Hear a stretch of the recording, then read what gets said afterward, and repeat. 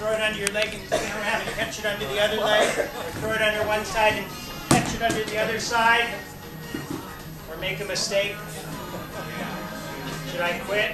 No, never quit. Right, throw it under your leg, catch it under the other side like that. And throw it behind your back and catch it behind your other back. I mean the other side.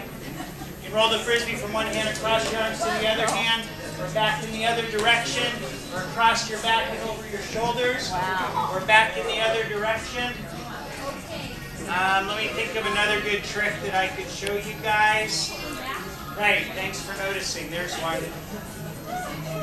You flip the frisbee on your leg, give it a little kick and catch it, or flip it under your leg, give it a kick and catch it behind your back.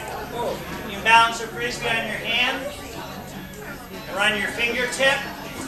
It's a little harder than the peacock feather. Or on one foot. You balance a frisbee on another frisbee the hard way or the harder way